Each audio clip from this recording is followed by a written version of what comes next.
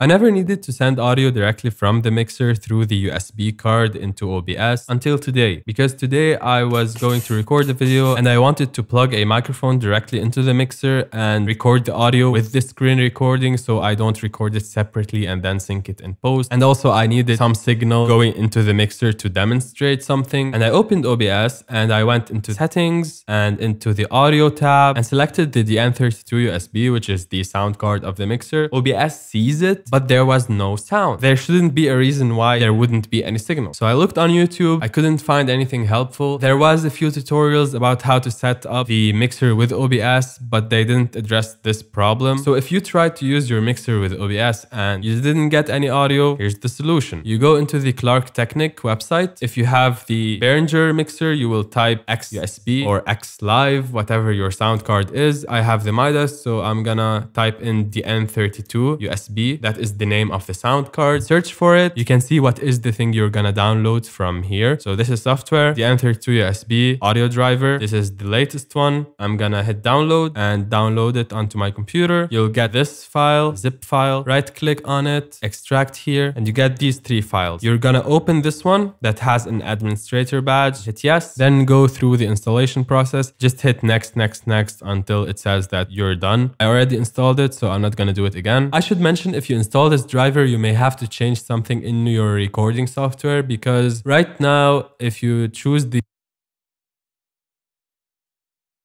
you only have 8 inputs and outputs, which is wrong. You should have 32 ins and outs. And that happens if you're using the ASIO for All V2 driver, the normal driver that I showed you in previous videos. So you're gonna have to click here and use the DN32 as your driver instead. Yes.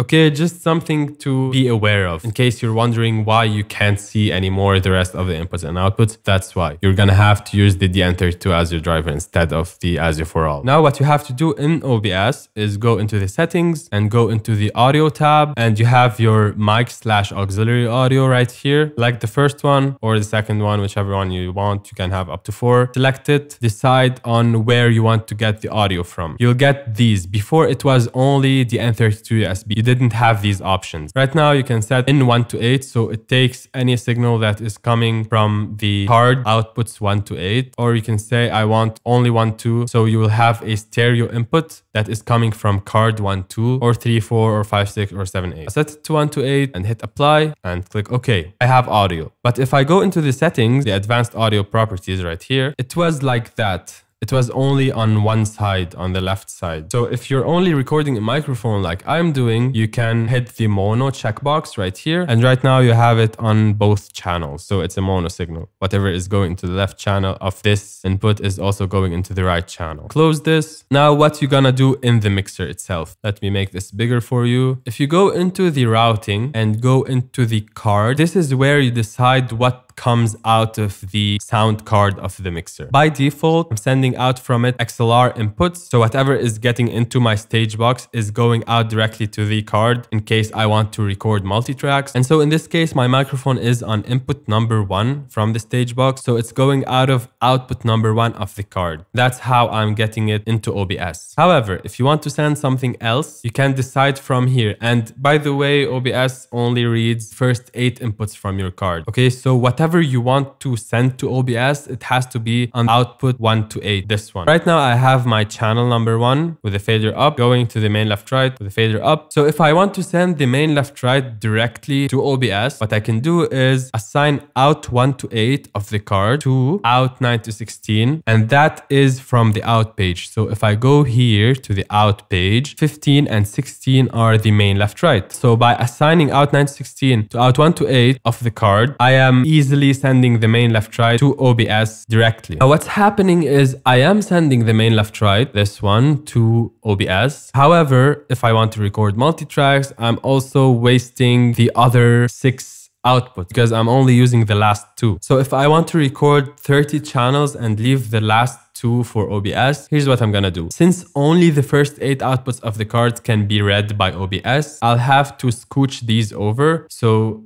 I'll have to do this for recording the inputs. I have 9 to 16 recording 1 to 8 and so on. And this, I will give it to user out 25 to 32. I'm not going to click on it right now because we don't have anything assigned to it yet. And if I click on it, I will lose audio that is going to OBS and you will not be able to hear me. I will first go to the user out page. And what did we want to do? We wanted to give outs 1 to 8 of the card to user out 25 to 32. So I'll go to the user out and go to 25 to 32, go to the AS50A because I have a stage box connected to the AS50A, and I will give it 25 to 32, assign 25, 26, 27, 28, 29, 30. And the last two will be the main left right. So I'm still on output 25 to 32, but I will go all the way to out 9 to 16 right here. And these are the outputs of the out page, this one. And on 1516, I have my main left right. So I'm going to go back to the user out and set output 31 to be 15 and output 32 to be 16. So now you can see right here, I have the local inputs coming here and the last two are the main left right. So this way, if I want to multi-track record with the card, I can right now assign output 1 to 8 to user out 25 to 32. And I still have audio on OBS because we assigned things properly here. And so right now I can record all channels 1 to 30 with this one, and the main left right will go to OBS. And now in OBS, you're going to go to the settings again and audio, and in the mic/auxiliary audio, you're going to select 7/8 and you're going to hit apply.